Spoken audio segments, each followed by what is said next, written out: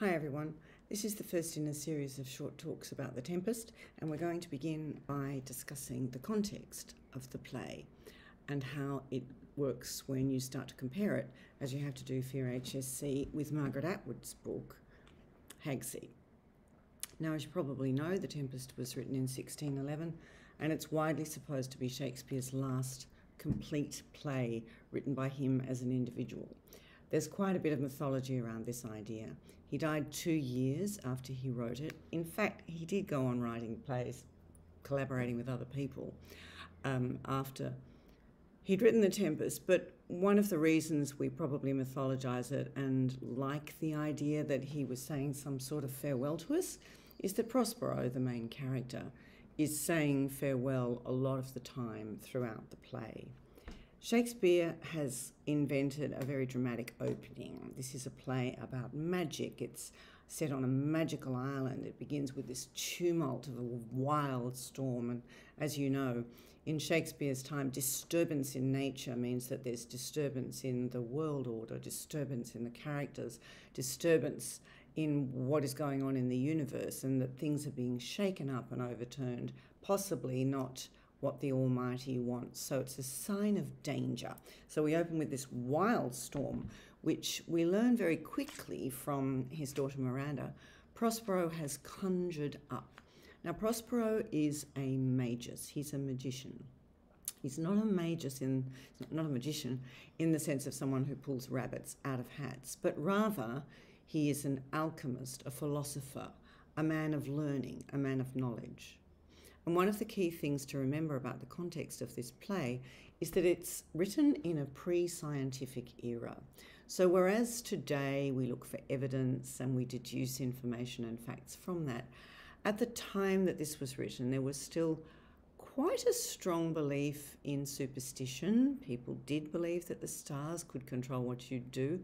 Even Shakespeare, a well-educated man, has a curse on his tombstone, which is intended to put grave robbers off. So there were the idea that there were fairies that made your milk go bad, for example, or spirits that could get into your house down the chimney and then do no good. This was quite widely believed. And the idea behind the character of Prospero is that he is somebody who is much more akin to a modern-day philosopher and scientist, somebody who is trying to or studying or learning the way that the world works. But he can do magic. He has conjured up this storm. Importantly, note that there are limits to his power. He can't make people fall in love. As we know, he had given his role as Duke away to his brother to become the caretaker, and his brother formed an alliance with the neighbouring state, and together they got rid of Prospero. They set him afloat in a leaky boat in the hope that he would die and never be seen of again, and Prospero's magic was unable to stop that. So he's not absolutely totally powerful, but he certainly does have control of some magic arts. If we compare this to the context in which Hag Seed is written, we are talking about a modern 21st century secular society where, while a lot of people believe in a Christian God, a lot of people don't. And the magic, which we also see in The Tempest, takes place in the theatre. So in The Tempest, we see lots of tricky stage manoeuvres. There's a mask, there's people who disappear and reappear, there are flashes of light, there's music, there are thunderstorms, all of these stage effects. In Hag Seed, we have only the theatre to be the place where magic occurs. And this, of course, taps into one of the major themes, which is the role of theatre and the importance of theatre in our lives today. Margaret Atwood wrote this book as a commission.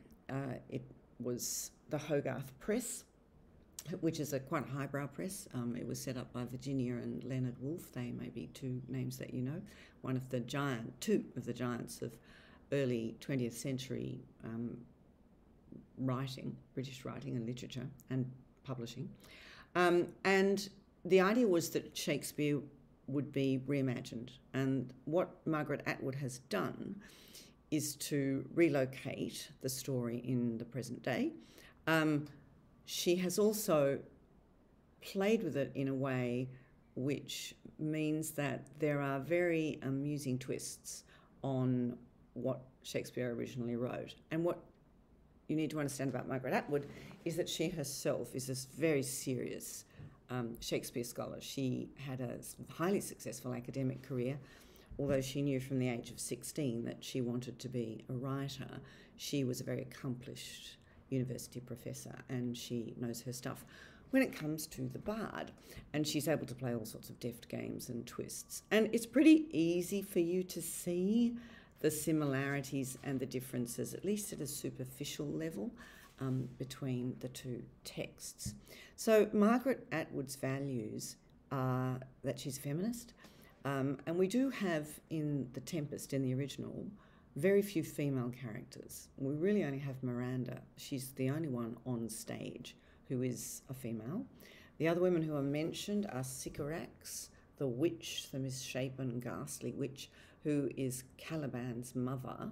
And Caliban is only half man, half fish. We're not too sure what Caliban is.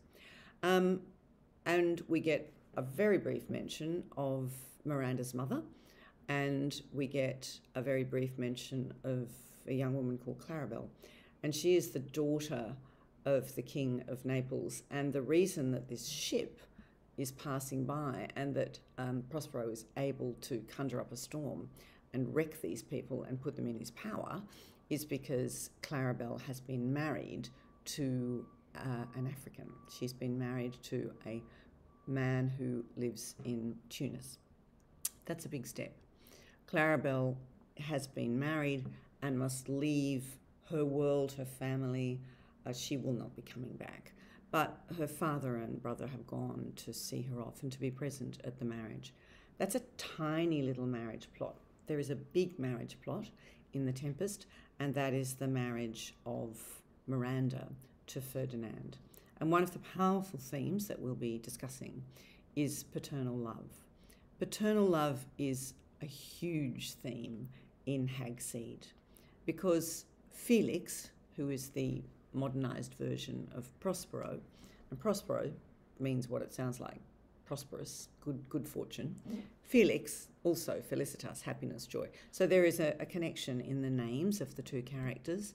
And Felix is a theatre director, so his magic arts are that he can make drama happen and transform our lives through theatre. He had a daughter, and his daughter Miranda died when she was very young, preschool age, and he has lived with the memory of her. She is literally a face behind glass in a photograph, and in her in his memories she lives on.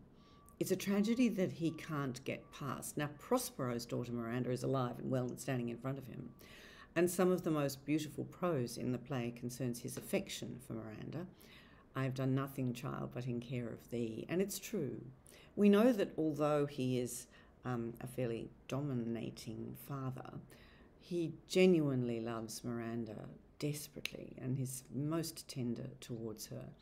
But she is a woman of marriageable age, and at that time, the only way for a girl to get married was for her father to choose and endorse the person that she married. And because these are noble and high-born people, he has an idea in mind which will aid his broader plan, which is to get revenge. So the guys that did the dirty on him are sailing by in a boat. He conjures up a storm to wreck them on his island.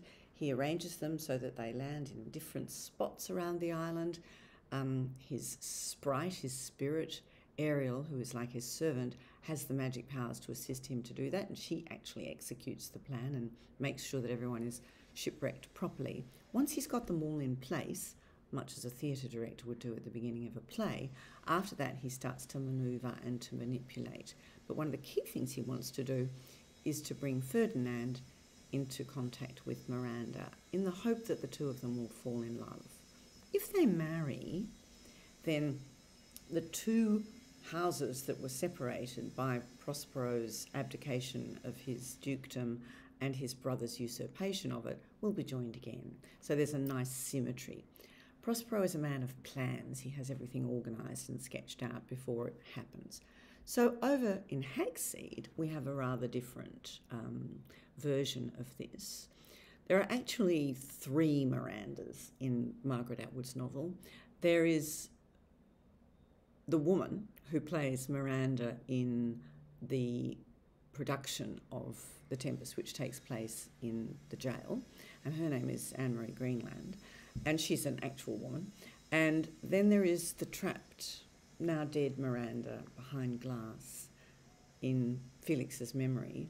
And then there's the 3rd one, there is undead Miranda, because in his grief and sorrow, Felix, who is unable to forgive himself for neglectfully being so busy with his theatre rehearsals that he didn't take the calls that interrupted him to tell him that his daughter was in hospital and was looking as though she wasn't going to last the day, he didn't get to say goodbye to her and can't forgive himself. So he conjures up from the depths of his depression and his sorrow, there's a make-believe Miranda who lives alongside him.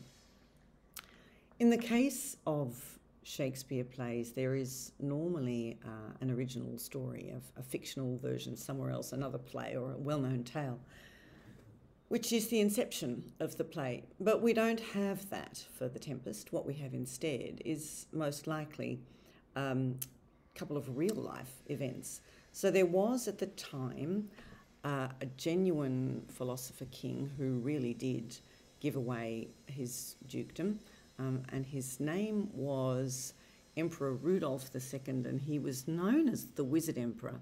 I can't actually remember where he was, but he buried himself with his books, and he was really quite happy to go away and do his studies and leave the ruling of his land to his brother. I think it was somewhere in Central Europe. Prospero depicts his situation, however, as being the unseating of a lawful authority, and that by going into his study and locking himself away with his books and asking his brother to take care of the shop, that his brother did the wrong thing by taking over. Now, I want to ask you, because I think this is morally questionable, in a world which has a highly ordained, very structured world order, if you've been put in charge of a realm, then God is the person who has done that. If you start messing with God's will and handing the job to somebody else, you're taking a big risk. So there is an argument that by doing what he did, Prospero overturned the natural order, and this leaves him vulnerable to the retribution which did indeed come his way, and which he is seeking to redress.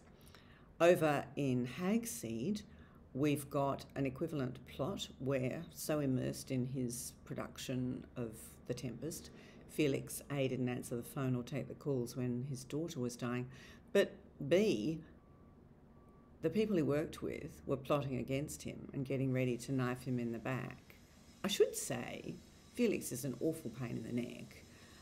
He's peremptory, he's demanding, he wants everything, he's very self-important, and he just didn't see it coming when they decided that he was going too far, spending too much money, alienating the theatre goers. It wasn't working, and he was absolutely shocked when he lost his job. And now, years later, 12 years later, he is racked with shame and guilt. He is so embarrassed that he did this, that what he does is maroon himself on an island. So while Prospero and his little girl were put to sea in an open boat, Felix goes for a long drive and finds a deserted shack in which he can live all by himself. He changes his name, he goes by a false name, and he takes a job working as a Shakespeare producer in a prison. And the fact that it's a prison speaks to the context. Atwood has a strong belief in social justice. She's left-leaning, and the idea of people being treated equally is very important to her. So let's zigzag that one back, because another important theme which is introduced early in the play is the idea of colonialism. When Shakespeare wrote this play, it was an age of exploration. Elizabeth I, the Spanish kingdom, and James I also were putting to sea and looking for new territories, and they were finding amazing things. One of the things which was definitely known to Shakespeare, and a real life event which almost certainly is a spark to the setting for The Tempest, is the wreck of a ship called the Sea Venture. It went to sea and was wrecked in Bermuda, which is an island, Caribbean island, so we're talking luscious landscape, beautiful tropical surroundings. And unlike many shipwrecks, everybody did not perish. Indeed, they managed to survive, and a year after they'd been marooned on this island, they were rescued. And the captain wrote an account of it, and Shakespeare almost certainly would have read it. So the details of what was out there were known to him. Probably by this time people didn't really believe that if you got to the edge of the world you fell off, and they were intrigued and excited by these new worlds that they were discovering. So over to Hag Seed, we have not got an equivalent to that. We've got a kind of an inversion of it, which is that the island is an island which is a prison, and not everybody can get access to that island. You have to have a reason to go there, either because you're a convicted criminal or because you're visiting one, or because in the case of Felix, you actually work there. So it's sequestered from mainstream society, and certain people can come and go from it, but not everybody. By the time we get to the opening of the two stories, we see that the structure of the two of them diverges a little bit. We find that the opening storm, which we see in The Tempest, is mirrored in Hag Seed by a performance of The Tempest, which is, in fact, going to take place a lot later. So in both cases, there's a little bit of messing around with time. We call that in media res, in the middle of things. Act 1, Scene 2 is where Prospero sits Miranda down and tells her their backstory and explains all of what I've just said to you, is explained to her. So she has lived 12 years with him on this island without really knowing why they're there. And in the case of Hag Seed, we get that presented to us in a slightly different way in the opening, which is called Dark Backward. Atwood has cleverly constructed 5 parts to her story, which mirror the 5 acts of the Shakespeare play, and each of the 5 parts is named after or uses a line from The Tempest as its chapter title. So colonialism in the Elizabethan and Jacobean times is mirrored by the preoccupation with the damage done to First Nations people when empires were built in the 17th, 18th and 19th century. And so in Canada, as in Australia, as in America, great concern for the people who were oppressed and pushed aside when somebody like Prospero just landed on the island and took it over. So although there is not a direct parallel, there was certainly concern during the time Shakespeare was writing about what was right and whether the people who you discovered when you went to a new land, because this had started happening, what relationship did you have with them? Whose place was it? Could you use it? Could you use them? These are important ethical concerns which are evident in Shakespeare's play, and he was heavily influenced by the writings of Montaigne. And the other term that we need to mention is Christian humanism. Humanism is a concern with mankind, humankind, and the idea that God, who previously would have been seen as the director, who it's called providentialism or determinism, the idea that God has a path for you and you will travel that path no matter what you do. This has, for many hundreds of years, been felt a bit unsatisfactory, because if it's already a foregone conclusion whether you're going to wind up in heaven or you're going to wind up in hell, and everybody believed that, then what does it matter? How can you do bad or do good if the conclusion is already foregone? What is the point? So this gives rise to the awareness that we have free will and that we can make choices. And if we make a choice which violates heaven's hopes or plans or intentions for us, then we might cop it and wind up in hell. And it's possibly this which Prospero realises he may have done. Over in Hag Seed, in modern society, we see the same issue being aired as concern for the disenfranchised people, the people who can't, the prisoners, the people who don't have free will. They've had their free will taken away from them. And the idea of humanism being that we need to care for people as individuals, we need to care for their humanity, and that we should all, this is apparent in both texts, that we should all treat each other with kindness, with compassion, that we should be fair, and that we should be reasonable. And the role of reason plays a very important part in The Tempest. And here, the idea for you to be aware of is that reason should be interposed between impulse and emotion and action, if the actions that you have the impulse to take are damaging. So the reason that Prospero is offside with Caliban, having loved him and been kind to him, he has then withdrawn his love and kindness and in fact tortures Caliban, is because Caliban attempted to rape Miranda. He did not stop his more base impulses, and in this he was animal-like. He gave in to his instincts, to his impulses, whereas according to the Christian humanist ethos, what he should have done was understand that that would be harmful to Miranda, and he would stop himself and he would behave in a noble and proper way. Humanism in the 21st century is seen much more through a wish to be kind and fair and to give prisoners the chance to rehabilitate themselves and go out into the world and lead a fresh life. We'll leave it there for now, and we'll start talking about the text of the two stories in the next presentation.